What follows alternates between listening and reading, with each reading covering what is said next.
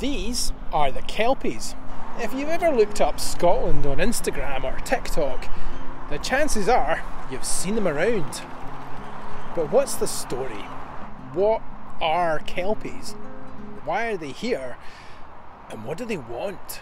Welcome to Scotland Unplugged and the tale of Scotland's mythical murderous water horses. Easy for me to say. Take a trip along the Forth and Clyde Canal, a 19th century waterway connecting east and west. Or drive along a more modern thoroughfare, the M9 motorway, and eventually you won't be able to miss them, rearing up at you from the horizon. Designed and constructed by the sculptor Andy Scott, they tower over you at 100 feet. But why aren't they just called horses? Kelpies are mythical shape-shifting water spirits. They're said to live around rivers and sometimes lochs in Scotland, where they'll try every trick in the book to lure you to a watery grave. In one story, a group of children skip church one Sunday. They go to play next to a nearby river. That's always going to end well. They hear the hooves behind them and turn, thinking they've been caught. But they realise there's no rider, only the most beautiful horse they've ever seen. A horse that kneels down, enticing them to climb on his back. They're kids, skipping church, living their best lives. Why not? So they climb aboard. 7 of them manage to get onto the horse's back. A back that almost seems to grow when another child joins. An 8th child, the smallest of them, looks on. He's transfixed, but he knows something's not quite right. He can't help himself. He reaches out and touches the horse, but a strange feeling grabs him. He almost can't resist. Almost. But then he pulls out his knife and cuts off his own finger, as the horse thunders away, taking the other 7 children into the loch for lunch. There are numerous stories about the Kelpies, who don't always take the form of a horse. They can shapeshift into human form.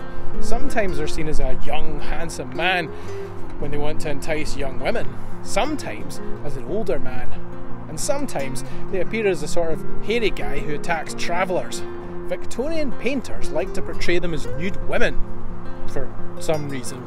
In human form, their hair is entwined with seaweed, or kelp, which kind of makes them a bit easier to spot.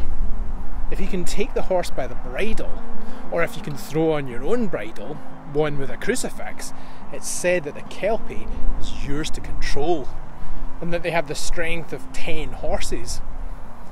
I mean, that is a pretty high-risk strategy, but no guts, no glory.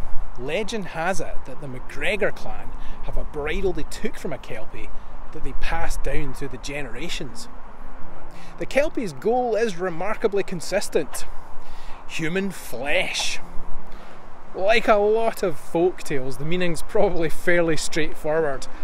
Stay away from the water, and handsome men, and probably 19th century painters. And don't skip church. It's a bit of a weird location for a mythical creature though. Falkirk has quite a backstory of its own. We'll get into some of the older stuff in a later video that I'm currently editing about William Wallace. But more recently, it was an industrial powerhouse. It sits at the heart of the country, at the junction of the Forth and Clyde and Union canals. It was at the heart of the iron and steel industry. Like Glasgow, it was known for engineering, manufacturing, stuff we don't really do to the same extent these days. For a while, it really had seen its best days.